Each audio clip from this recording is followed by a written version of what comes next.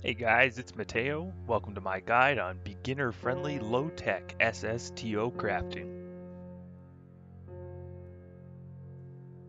In this guide, I'll demonstrate how I was able to launch my first craft into lower orbit in a single stage and will return it to the runway at Kerbal Space Center. This guide is low-tech and beginner-friendly. I haven't even upgraded my runway yet. I have, however, upgraded my spaceplane hangar one time. Here's my science tree at the moment. Most importantly, I have unlocked supersonic flight, allowing me to use Panther turbofans. These engines have two modes, a dry mode for higher pressure atmospheric flight and a wet mode for pushing the low pressure atmospheric flight, allowing transitions into suborbital flight. They always require airflow, however, so we will need to have another source of power for our craft to complete our orbit. Landing research for landing gear is also important. Now it's time to build our plane. Keeping this low tech, I placed two large fuel tanks, and my favorite, a swivel engine, on the back. My wing sections connect to two small fuel tanks, and I'll place a Panther engine on these. On the front, I'll place air intakes. Then I check the center of the mass versus the center of lift. Ouch. It's best for the center of lift to be just behind the center of mass. Right now, the center of lift is a little too far back. I'll fix that later. First, I want to add larger wings for more lift and a good spot for ailerons. I add angled tail fins. I angle them so they can control the craft on multiple axes. I correct the center of lift and mass issue with a small control wing on the front of the plane. Next, I'll add the landing gear and we're ready for launch.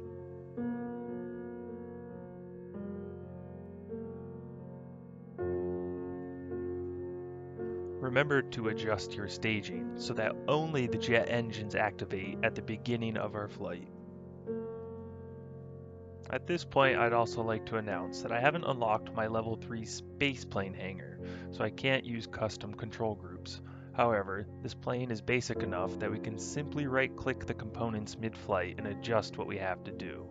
Also, I haven't adjusted these fuel tanks so they contain full amounts of liquid fuel and oxidizer. This is truly a simple plane.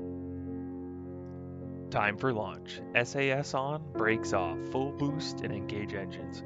I'll get to 120, 140 meters per second or so, and pull up gently to lift off. I'll keep the plane just above being level, around 10 or 20 degrees, and push for about 300 meters per second of speed, and my first altitude goal of about 6 kilometers.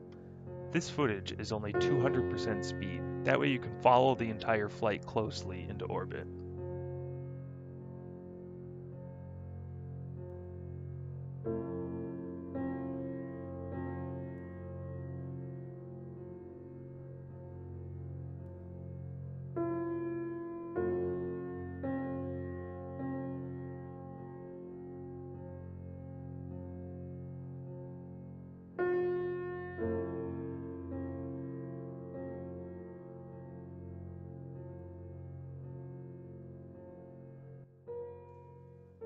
When this particular plane gets to about 6,000 or so meters, I try to level out. That way I can build speed with the jet engines in dry mode, but this doesn't really work now.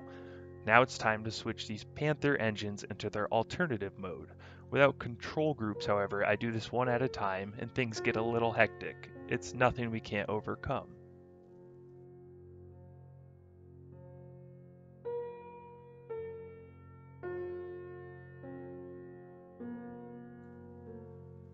My first thought is stabilization.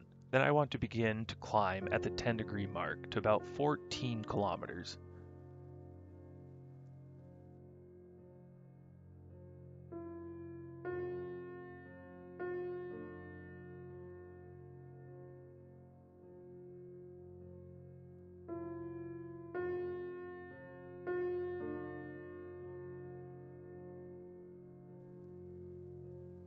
Here, I try to speed up by going level with just the Panther engines, but it doesn't work.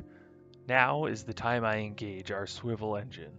Shortly after engaging, my Panther engines kick out, and the swivel engine alone pushes us up towards space.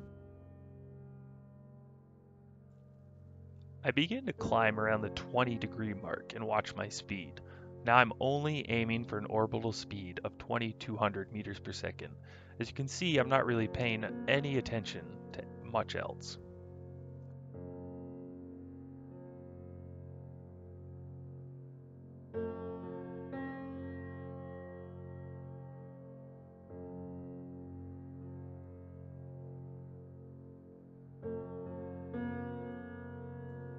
Once my orbital speed reaches 2200 meters per second, I can check my map. And my next plan is to burn to circularize my orbit. And there it is, single staged orbit.